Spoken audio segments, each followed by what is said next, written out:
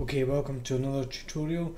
In this tutorial I'm going to be showing you how to change your default primary monitor so you can play games in Steam with the monitor that you want.